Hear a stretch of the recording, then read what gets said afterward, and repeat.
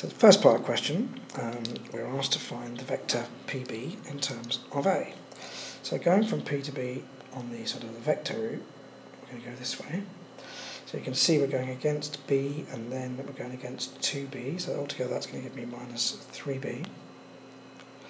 And then I'm going to have plus A, and of course I can write that at the front if I want. So minus 3B plus A, or A minus 3B.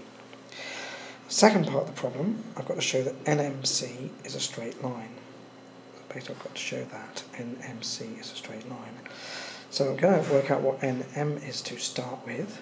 If I can show that MC is simply a multiple of NM, then because they have the common point M, I've established that they're on a straight line. So really I've just got to show that MC is some multiple of NM.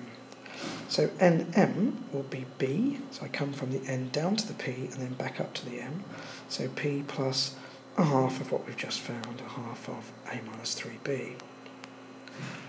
So we'll expand the brackets, so B plus a half A minus 3B over 2.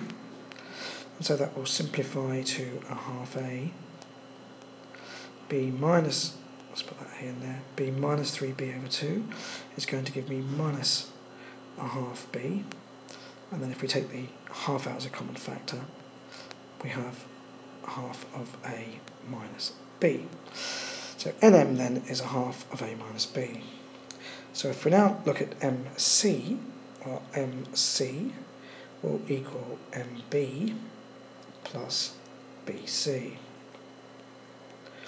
Well, MB is going to be a half of A minus 3B, and then we're going to have to add on BC, which is A, as B is the midpoint.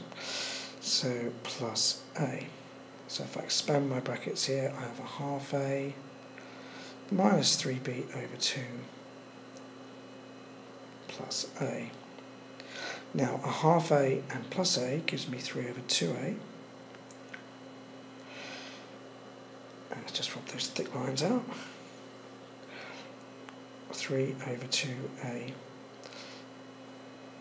minus 3B over 2. So we can see we've got 3 over 2 as a common factor, so I'll just move this into this little space here, take out the common factor 3 over 2, A minus B. So we can in fact see the distance M to C then, I'll just underline that in red, so M to C is 3 over 2 lots of A minus B, and N to M is a half A minus B. So you can see that MC is a multiple. MC is actually 3 times NM. So they're going in the same direction, they have a common point, so they are on a straight line. All you really need to state is same direction, common point, straight line. That's question 28, the last one on this exam paper.